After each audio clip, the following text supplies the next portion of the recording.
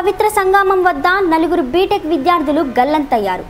కంచికచెర్ల మిక్ ఇంజనీరింగ్ కాలేజ్లో 2వ సంవత్సరం చదువుతున్న విద్యార్థులు సరదాగా కృష్ణా స్నానం చేద్దామని ఫెర్రీఘాట్కు వెళ్లారు.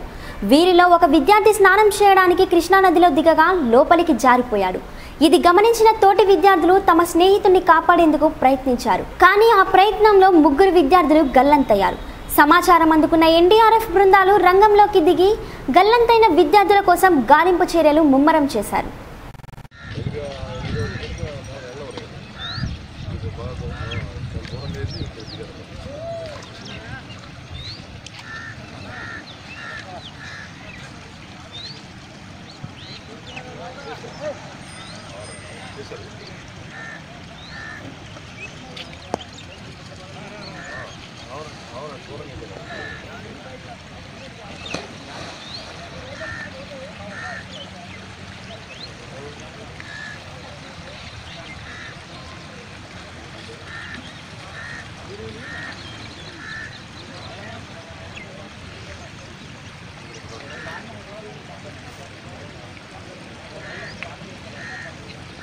ఇప్పుడు ఫోన్ చేసి ఇట్లా మికో కాలేజీలో 4 స్టూడెంట్స్ మన ఇబ్రహీంపట్నం పవిత్ర సంఘంలో మునిగిపోయినట్టుగా సమాచారం వచ్చింది. దాని మీద ఆ స్టూడెంట్స్ యొక్క తల్లిదండ్రుల వివరాలు కనుక్కోమన్నారు.